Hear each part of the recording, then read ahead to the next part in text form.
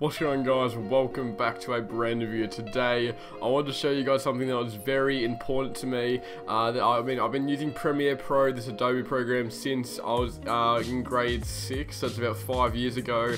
So I do have quite a bit of experience with it. I'm definitely not the greatest in the world. I don't know, I can't make, any of those big projects that some people on YouTube make, but I can try my best to show you guys some things. And today I want to show you guys how to make transparent text over a video file. So right here, I'll just drag into the timeline. We've got a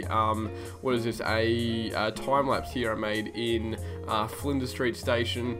You can see there it's a pretty popular tourist destination in Melbourne. I don't live in Melbourne. I live near Melbourne, but it was something I happened to do on the day. So I'm just going to use this real quick, and you can see we've got this on video layer 1. I'll just quickly make a text over the top of it. It doesn't really matter what it says. You can put whatever you want. A lot of people use this tactic, this style in a lot of vlogs and stuff like that. We'll drag that to the middle.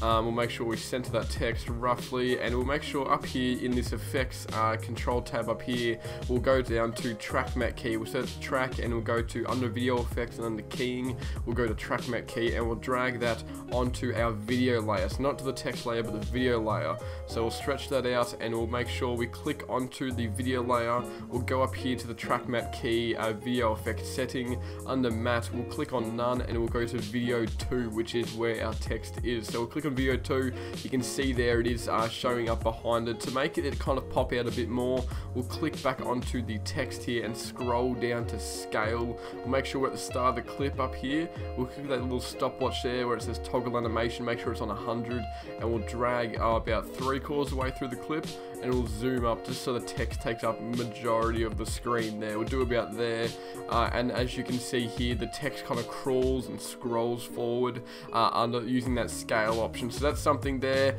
that is pretty cool. I thought it was a pretty cool thing to do. Now, I mean, you can use this in a lot of people using holiday videos.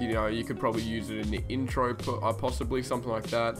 I mean, in a way, maybe the Marvel intro. I'm not sure if you guys know, but the Marvel intro is something like this. They kind of use a transparent text to show videos underneath that. So anyway, guys, make sure you do leave a thumbs up for this. I will do more Premiere tutorials, and I will also continue with 2K. 2K really helps me to kind of express my knowledge of Premiere, and I'll continue. And I'm going to currently learning After Effects, so that's something I want to continue to learn. But anyway, guys, if you did enjoy and you did learn something, please tell me down below, and I'll see you all next time. Peace.